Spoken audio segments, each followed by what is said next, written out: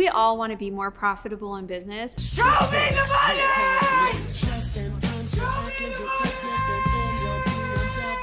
And one of the most important things you can do to increase your profits is understand how much it should cost you to acquire a client.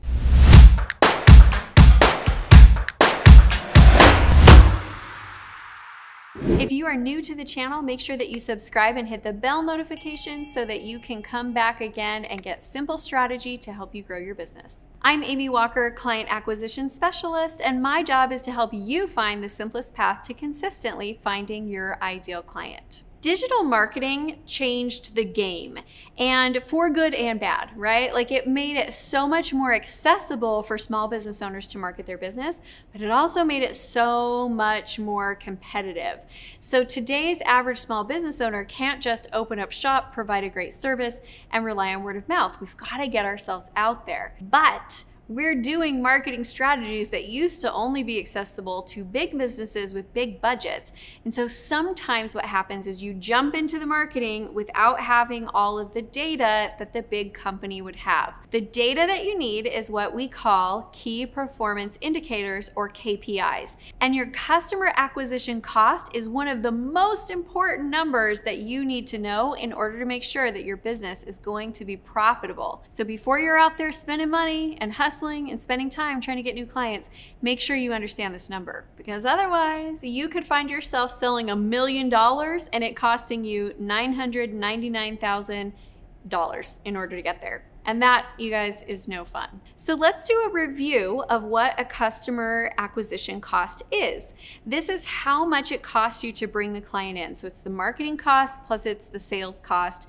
And it's not the cost of fulfillment. It's just the amount of money that you have to spend to get that client to say yes. And if you want to learn more about that, make sure that you go watch our video on what a customer acquisition cost is. So when we look at our customer acquisition cost, let's also look at the other expenses that are not included in that number. So for example, operations cost is not included in that number. So if you have a building, or you have a light bill, or you have a CRM, or you have any other services, phone services, any communication type stuff, IT, all of that is in your operations cost. That is not included in the customer acquisition cost. We also have our profit.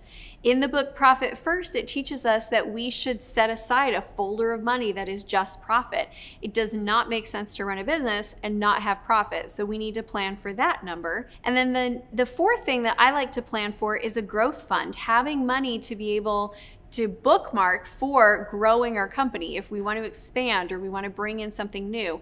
If you're only ever planning your numbers based on where you are today, it's really hard to grow beyond that. So it's important that we look at all of these numbers to make sure that overall we're getting where we want to go in order to be profitable and growing. So question for all of you, when you look at your business finances, are you bookmarking money for profits and for growth funds? If you are, just leave us a yes or a no in the comments below. So now let's circle back around to this customer acquisition cost. Understanding that we have to look at customer acquisition cost, we have to look at operations, we have to look at profits, and we have to look at growth funds. Now we understand why this number becomes so important. Because what if it cost you $1 to get $1? You're going to be losing money every single month. Even if you're spending $1 to get $2, that's probably not going to be enough to cover your operations, your profits, and your growth fund. We want to see ourselves at least 1-to-3 ratio.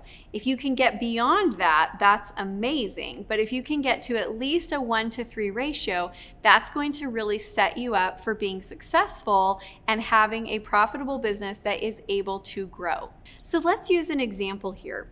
If we have $30 per lead, and this is what I hear quite often from clients, is they'll say, oh, I'm getting leads for this much money.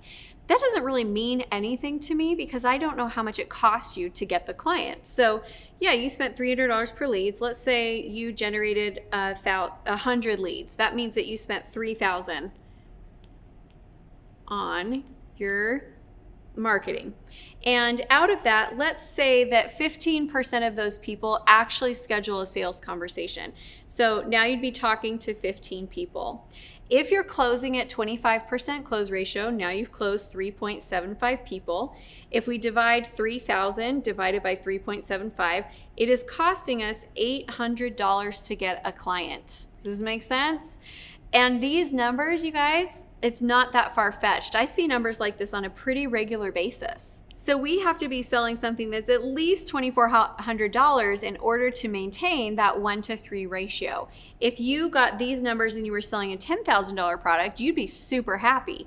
If you got these numbers and you were selling a $1,000 product, that $200 that's actually profit is not going to be enough in order to have you be able to pay your operations, maintain money for profit, and have a growth fund. So you've got to make sure that these numbers really are lining up. In the comments, I'm going to link to a HubSpot article that kind of shows you some industry standards that might be helpful for you in your business. So for example, in the travel industry, they're looking for a $7 customer acquisition cost.